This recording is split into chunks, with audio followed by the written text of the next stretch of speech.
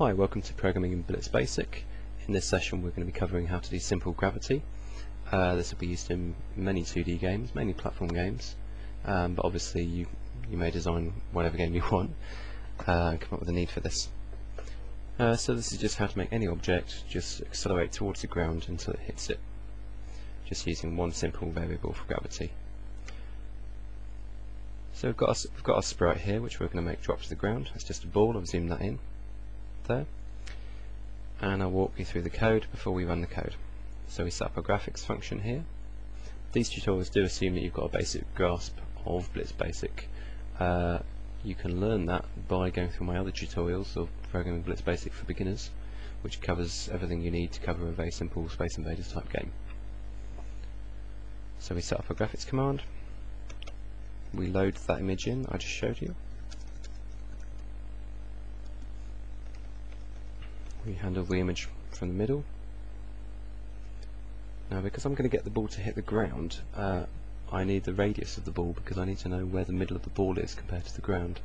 So I take the radius, and that's using a command called image height, which will just give you the height of an image, and then I divide it by 2 to get the ball's radius. So simple as that, really. And that would obviously work for any image. I set where the x coordinate is for the ball on the screen. I set where the y coordinate is for the ball on the screen. I've used a hash here, which makes this a floating point variable, so I can have like 0.1, 0.2, or anything more precise than that if I wish. That's important for gravity because gravity is typically in a game defined as being less than 0. If I had gravity as 1, an object would just fly into the ground very, very quickly. Whereas normal gravity is measured as 9.6 meters a second in real life, which means that if you're running a game and you've got the game running at say 20 or 30 frames a second, you need to divide 9.6 by however many frames per second to get the acceleration per frame. So 0.4 frames per second, which means roughly 25 times that, means we'll get about 9 meters per second. I'm actually going to run this at 30 frames per second, so my gravity isn't far off here what it really is. You can tweak around with your gravity variable quite a lot to find what looks good in the game, really. I've set my, which is how much the ball is moving by in the y-axis. I don't just add gravity onto the y variable every time for ball y, because if I was to do that, the ball wouldn't accelerate, it would just move at a constant rate downwards. So for acceleration with objects, you need to have a my or mx if you're moving on the x. I've commented mx at the moment because I just want it to drop straight down. Ground is 450, that's just the height of the ground, so when a ball gets down to 450 we'll make it stop or bounce or whatever. And we have our gravity variable. We have our timer here set to 30 frames a second. The dual purpose here is 1, to make it run smoother, and also 2, it takes up less processor time if you use a timer because the computer's not running flat out. So it means I can show you this running without my voice cutting out and going out of sync with the video, as the screen capture software cannot keep up. We set it to draw to the back buffer. We're going to be animating, so we want to use double buffering. And we start our main while loop, so while we don't press escape, clear the screen. My, which is how much it moves on the y-axis, is my plus gravity. So every frame my will increase by how much gravity is, which means for every frame the ball will then increase in speed by a constant amount, because you add gravity to my and then add my to the ball y, so the ball will move downwards as y goes from 0 at the top of the screen to 640 at the bottom, 480 sorry, at the bottom of the screen. Then we have the ball hits the ground, which is when the middle of the ball, which is what we're calling ball y, goes higher than ground minus the radius of the ball, otherwise it will go halfway through the floor before actually bouncing. Then what we're going to do is we're going to set ball y to be the ground, so it doesn't look like it goes through the ground at all, minus the radius.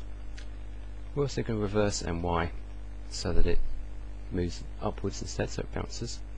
And also, because we don't want it to bounce as high, we want it to bounce a bit lower so it looks more realistic, we times my by 0.8, which means that if say it's going 10 pixels a second when it hits the floor, and 10 pixels per frame, when it bounces up it will be going at 8 pixels instead, and then 6 and a bit, and then 5 and a bit, and so on. So you'll see the ball bounce lower and lower, just like a bouncy ball in real life.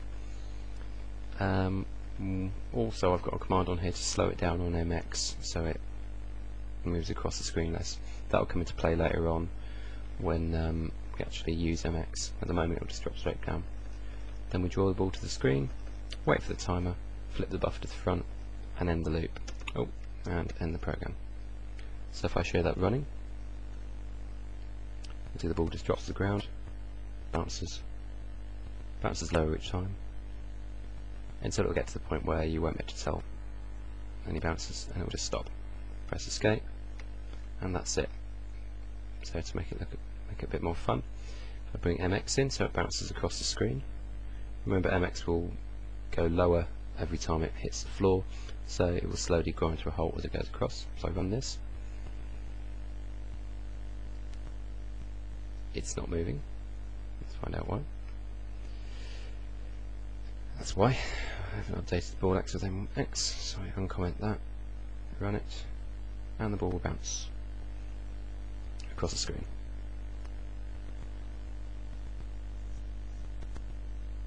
Until it stops.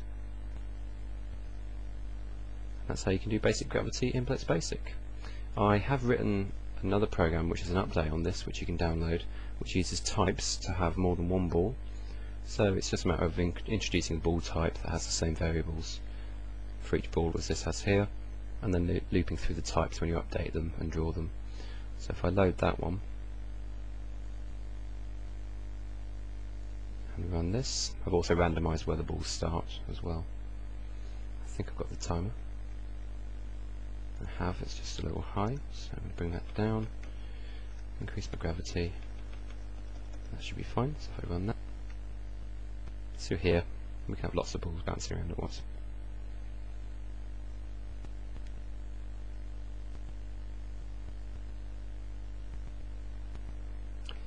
And that's covering simple gravity in games. If you need any more information on this, just leave me a comment or send me an email, and you can download the zip file from the comments on the right hand side of the video, as well as any other zip files with any source code of any other tutorials that I've put online. Okay, have fun, I'll see you next time.